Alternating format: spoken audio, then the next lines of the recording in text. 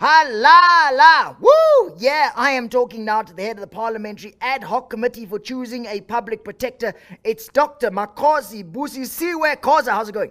I am okay. I like your suit. It's very shiny. I like it. It's very nice. Oh my God. What are you doing with my suit? I'm admiring it. Come on, nice. man. I thought you are much smarter than that. No, I'm not. I'm made of sponge. But you know what that's like because you know Bladen Zimande. So you were deputy mayor of Pietermaritzburg at the age of 26, eh? Yo, that's amazing. How did that happen?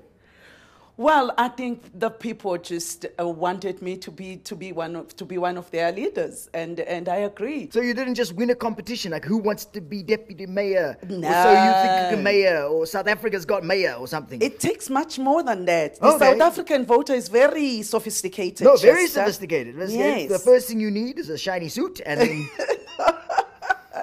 What's your obsession with my shiny suit? No, I love it. I love it for days. I love it so much. I love it. It's like you're solar powered. You are a member of the ANC, correct? I am a member of the ANC and a proud member for that matter. Well done. There's not a lot of you left. Parliament got nailed by the Constitutional Court over the public protector, and now you're the ones getting to choose the next public protector. I mean, that's kind of insane. That's like putting the diabetics in charge of the candy bar. Chester, don't you think that is actually reflecting that our constitution is working?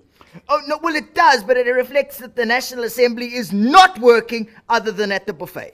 Well, let me tell you something. The fact that in this country, the constitution can rule in favor of the public protector, then I think I really believe that we are on the right path. You guys spent 2 years ignoring the public protector and even went to all sorts of other people and what's and things. You basically almost SMS'd Father Christmas asking his opinion on Nkandla before you listened to the Constitution. Aren't you happy that finally this matter is over? Yeah, I am. Pay back the money. Can you explain the process of shortlisting the candidates for public protector? What have you guys actually done? Wow, let me tell you something. The public, South African members of the public have been phenomenal. Yeah. They participated in the process.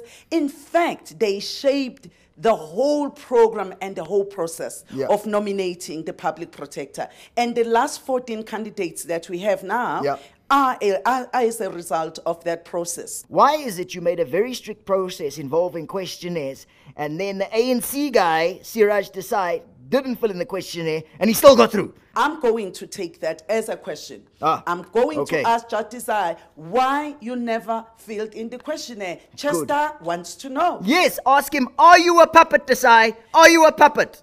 I'm not going to ask if he's a puppet. But why this one question? I'm going to tell him that a puppet asked me that question. Okay. If a nominee like Desai or Willie Hofmeyer have issues that count against them, why did we keep them on the list at all? Let me tell you something. The process has a strict basic criteria that each person must meet.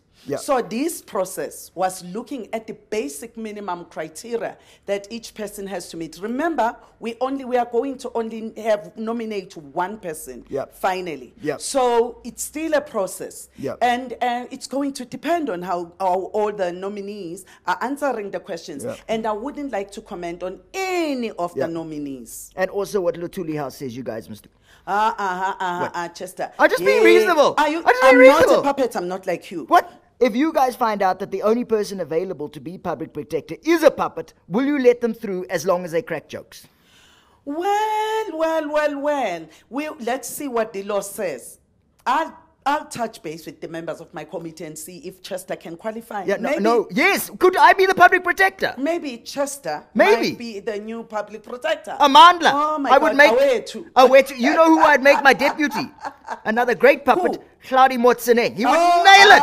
He would nail it. Disaster. I withdraw my first suggestion. No, I withdraw. I withdraw. Thank you, Dr. Khoza. You were fantastic. Good luck with the process. Thank you. Amandla. Woo! Yeah. Makose. Woo! She's like a doctor, master, doctor, PH, what?